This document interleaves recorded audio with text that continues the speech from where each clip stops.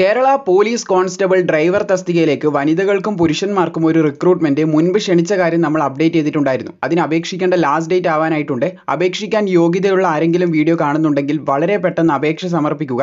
നിങ്ങളുടെ പരിചയത്തിൽ, നിങ്ങളുടെ അറിവിൽ ഈ പറയാൻ പോകുന്ന യോഗ്യതയുള്ള സുഹൃത്തുക്കൾ, ഉദ്യോഗാർത്ഥികൾ ഉണ്ടെങ്കിൽ അവരിലേക്ക് ഈ ഒരു കാര്യം ഷെയർ ചെയ്ത് എത്തിക്കാനും കൂടി മറക്കേണ്ട. നമുക്ക് വന്നിട്ടുള്ള ഈ ഒരു പുതിയ നോട്ടിഫിക്കേഷന്റെ കംപ്ലീറ്റ് ഡീറ്റെയിൽസ് എന്താണെന്ന് നോക്കാം. പോലീസിലേക്ക് ഡ്രൈവർ റിക്രൂട്ട്മെന്റ് വിളിച്ച കാര്യം നമ്മൾ അപ്ഡേറ്റ് ചെയ്തിട്ടുണ്ടായിരുന്നു. 30/10/2023 ഗസറ്റഡിൽ ഈ തസ്തികയിലേക്ക് അപേക്ഷിക്കാനുള്ള അവസാന തീയതിയായിട്ട് പറഞ്ഞിട്ടുള്ളത് 29/11/2023 വരെ നിങ്ങൾക്ക് ഓൺലൈൻ അപേക്ഷ സമർപ്പിക്കാം. ഈ മാസം 29 അപേക്ഷിക്കാനുള്ള ലാസ്റ്റ് ഡേറ്റ്. അപേക്ഷിക്കേണ്ട മെത്തേഡ് കൂടി പറയാം. ഈ കാണുന്ന കാറ്റഗറി നമ്പർ നിങ്ങൾക്ക് യോഗ്യതയുണ്ടെങ്കിൽ, ഇനി പറയാൻ പോകുന്ന യോഗ്യതയുണ്ടെങ്കിൽ ഈ കാണുന്ന കാറ്റഗറി നമ്പർ ഒന്ന് ഓർത്തിരുന്നേക്കുക. അതിനുശേഷം കേരള PSCന്റെ വെബ്സൈറ്റിൽ വൺ ടൈം രജിസ്ട്രേഷൻ നിങ്ങൾ കംപ്ലീറ്റ് ചെയ്തവരാണെങ്കിൽ, അതായത് ഒറ്റത്തവണ registration, one time registration profile create ചെയ്തവരാണെങ്കിൽ ഈ ഒരു കാറ്റഗറി നമ്പർ എൻ്റർ ചെയ്ത്, അതായത് ലോഗിൻ ചെയ്തുകൊണ്ട് പ്രൊഫൈലിൽ ലോഗിൻ ചെയ്ത് ഈ ഒരു കാറ്റഗറി നമ്പറിലൂടെ നിങ്ങൾക്ക് അപേക്ഷ സമർപ്പിക്കാം. വൺസ് അഗെയിൻ നിങ്ങളുടെ കാറ്റഗറി നമ്പർ, ഈ ഒരു category number ഓർത്തിരുന്നേക്കുക, 416/2023 Kerala പോലീസിലേക്കാണ് recruitment ക്ഷണിച്ചിട്ടുള്ളത്. Police constable driver തസ്തികയാണ്.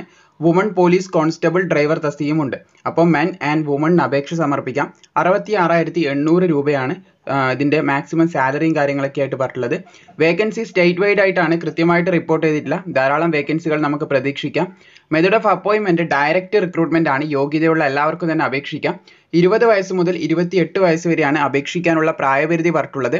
2/1/1995 1/1/2003 ഈ ഒരു ഡേറ്റിലും ഇതിൻ്റെ ഇടയിലും ജനിച്ച ഉദ്യോഗാർത്ഥികൾ അപേക്ഷിക്കാനായിട്ട് എലിജിബിൾ ആണ്.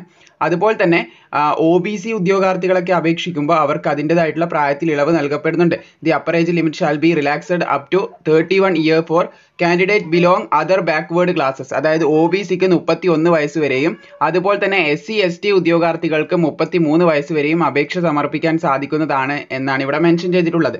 ഇനി അപേക്ഷിക്കാനുള്ള വിദ്യാഭ്യാസ യോഗ്യത നോക്കുകയാണെങ്കിൽ pass in higher secondary education examination +2 ആണ് പറഞ്ഞിട്ടുള്ളത്.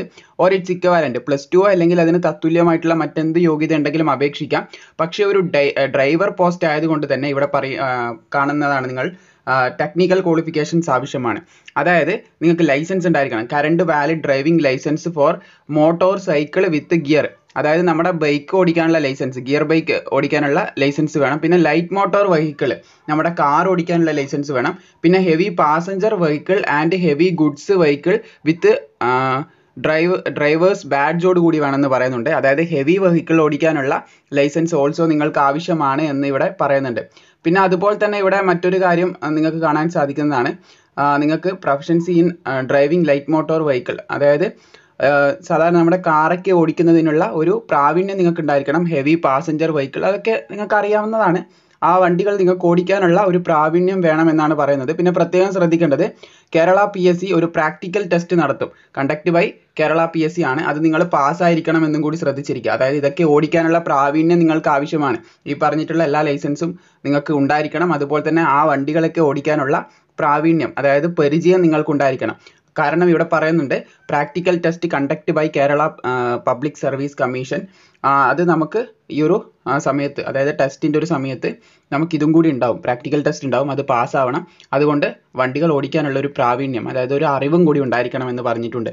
പിന്നെ ഫിസിക്കൽ ക്വാളിഫിക്കേഷൻ ആയിട്ട് പറഞ്ഞിട്ടുള്ളത്, ഹൈറ്റ് പറയുന്നത് 168 സെൻറ്റിമീറ്റർ ഹൈറ്റ് ഉണ്ടായിരിക്കണം. 157 സെൻറ്റിമീറ്റർ വനിതകൾക്ക് ഹൈറ്റ് ഉണ്ടായിരിക്കണം എന്നും കൂടി പറഞ്ഞിട്ടുണ്ട്. മെയിൽ ആൻഡ് ഫീമെയിൽസിൻ്റെ ഹൈറ്റാണ് ഇവിടെ പറഞ്ഞിട്ടുള്ളത്. ചെസ്റ്റ് 81 സെൻറ്റിമീറ്റർ വേണം. അതുപോലെ തന്നെ മാക്സിമം 5 സെൻറ്റിമീറ്റർ എക്സ്പാൻഡ് ചെയ്യാൻ സാധിച്ചിരിക്കണം. പുരുഷന്മാരുടെ കാര്യം മാത്രമാണ് ഇത് ചെസ്റ്റിൻ്റെ ഇവിടെ പറഞ്ഞിട്ടുള്ളത്. അതുപോലെ തന്നെ ഇത് മിനിമം ഹൈറ്റ് ഇവിടെ പറഞ്ഞിട്ടുള്ളത്, മിനിമം ഹൈറ്റ് ആൻഡ് ചെസ്റ്റ് ഇവിടെ പറഞ്ഞിട്ടുള്ളത് 161 സെൻറ്റിമീറ്റർ ആണ്. ആർക്കാണ്? SC ST ഉദ്യോഗാർത്ഥികൾക്ക് 161 സെൻറ്റിമീറ്റർ ഹൈറ്റ് മതി. അതുപോലെ തന്നെ 76 സെൻറ്റിമീറ്റർ ചെസ്റ്റ് മതി എന്നും കൂടി ശ്രദ്ധിച്ചിരിക്കുക. പിന്നെ 151 സെൻറ്റിമീറ്റർ ആണ് വനിതകളായിട്ടുള്ള SC ST ഉദ്യോഗാർത്ഥികളുടെ ഹൈറ്റ് ആയിട്ട് പറഞ്ഞിട്ടുള്ളത്. Minimum height four scheduled caste and scheduled tribes female കാൻഡിഡേറ്റ്സിന് 151 centimetre മതി. അതുപോലെ തന്നെ പുരുഷന്മാർക്ക് 76 സെൻറ്റിമീറ്റർ ചെസ്റ്റ് വേണമെന്ന് പറഞ്ഞു, 161 സെൻറ്റിമീറ്റർ ഹൈറ്റ് വേണമെന്ന് പറഞ്ഞു. ഈ ചെസ്റ്റിൽ നിന്ന് 5 സെൻറ്റിമീറ്റർ പുരുഷന്മാർ എക്സ്പാൻഡ് ചെയ്യേണ്ടതായിട്ടുണ്ടെന്ന് ശ്രദ്ധിച്ചിരിക്കുക. SC STയുടെ കേസിലും 5 സെൻറ്റിമീറ്റർ എക്സ്പാൻഷൻ നിർബന്ധമാണെന്ന് ശ്രദ്ധിച്ചിരിക്കുക. പിന്നെ ബാക്കിയുള്ള ഡീറ്റെയിൽസ് ഒക്കെ നിങ്ങൾക്ക് ഇവിടെ കാണാൻ സാധിക്കുന്നതാണ്. ഫിസിക്കലി മെഡിക്കലി എല്ലാം ഫിറ്റ് ആയിരിക്കണം എന്നുള്ള കാര്യങ്ങളൊക്കെ പ്രത്യേകം ഓർത്തിരിക്കുക. അതുപോലെ തന്നെ ഇതിന് ഫിസിക്കൽ ടെസ്റ്റ് ഉണ്ടാകുന്നതാണ്. ഫിസിക്കൽ ടെസ്റ്റിൽ പ്രത്യേകം ശ്രദ്ധിക്കേണ്ടത് ഏതെങ്കിലും 5 ഇവൻറ്റ്, പുരുഷന്മാർ 8 എണ്ണത്തിൽ നിന്ന് 5 ഇവൻറ്റും വനിതകൾ 7 എണ്ണത്തിൽ നിന്ന് 5 ഇവൻറ്റ് പാസ്സാവേണ്ടതായിട്ടുണ്ട് എന്ന് പറഞ്ഞിട്ടുണ്ട്. ആദ്യം പുരുഷന്മാരുടെ ലിസ്റ്റ് ഇവിടെ കൊടുത്തിട്ടുണ്ട്. അതിൻ്റെ ടൈം ഇവിടെ കാണാൻ സാധിക്കുന്നതാണ്. അതായത് ആ ഐറ്റത്തിന് നൽകിയിട്ടുള്ള സമയം അല്ലെങ്കിൽ ദൂരം ഇതൊക്കെ കൃത്യമായിട്ട് ഇവിടെ നൽകിയത് നിങ്ങൾക്ക് കാണാൻ സാധിക്കും. എത്ര എണ്ണം എടുത്തിരിക്കണം, പുള്ളപ്പ് ഓർ ചിന്നിങ് 8 തവണ, അങ്ങനെ ഓരോരോ ഡീറ്റെയിൽസ് ഇവിടെ കാണാൻ സാധിക്കും. ഏതാണ് ഐറ്റം എന്നുള്ളത് ഇവിടെ കാണാൻ സാധിക്കുന്നതാണ്. അതിൽ തന്നെ 100 മീറ്റർ ഓട്ടം ഉണ്ട്, ഹൈ ജമ്പ് ഉണ്ട്, ലോങ് ജമ്പ് ഉണ്ട്, പുട്ടിംഗ് ദി ഷോട്ട് ഉണ്ട്, ത്രോയിങ് ദി ക്രിക്കറ്റ് ബോൾ ഉണ്ട്, അതുപോലെ തന്നെ റോപ്പ് ക്ലൈമ്പിംഗ് ഉണ്ട്, പിന്നെ പുള്ളപ്പ് ഓർ ചിന്നിങ് ഉണ്ട്, 1500 മീറ്റർ ഓട്ടം ഉണ്ട്. ഈ 8 എണ്ണത്തിൽ നിന്ന് 5 എണ്ണം, ഏതെങ്കിലും ഒരു 5 എണ്ണം ഈ പറഞ്ഞ മിനിമം സ്റ്റാൻഡേർഡ് ഓഫ് ഈ ഒരു ഇതിൽ നിന്ന്, ഈ ഒരു ടൈം ഡ്യൂറേഷനിലോ അല്ലെങ്കിൽ ഈ ഒരു കൗണ്ടിൽ നിന്നോ നിങ്ങൾ പാസ്സാവേണ്ടതുണ്ട് എന്ന് ശ്രദ്ധിച്ചിരിക്കുക. പിന്നെ വനിതകൾക്ക് ഇവിടെ കാണാൻ സാധിക്കുന്നതാണ് 7 എണ്ണമുണ്ട്. ഈ 7 എണ്ണത്തിൽ നിന്ന് 5 എണ്ണം പാസ്സാവണം. 100 മീറ്റർ ഓട്ടം, high jump, long jump, putting the shot, throwing the cricket ball, shuttle raise, അതുപോലെ തന്നെ സ്കിപ്പിംഗ്, ഈ കാര്യത്തിൽ നിന്ന് 5 എണ്ണം പാസ്സാവണം. അപ്പോൾ ഇതാണ് ഫിസിക്കലായിട്ട് പറയാനുള്ളത്. സോ മാക്സിമം ഈ ഒരു തസ്തികയിലേക്ക് അപേക്ഷിക്കാൻ യോഗ്യരായിട്ടുള്ള ഉദ്യോഗാർത്ഥികൾ നിങ്ങൾക്ക് അറിയാമെന്നുണ്ടെങ്കിൽ അവരിലേക്ക് ഷെയർ ചെയ്യുക. വീഡിയോ ഇഷ്ടപ്പെട്ടാൽ തീർച്ചയായും ലൈക്കും കൂടി ചെയ്തേക്കുക.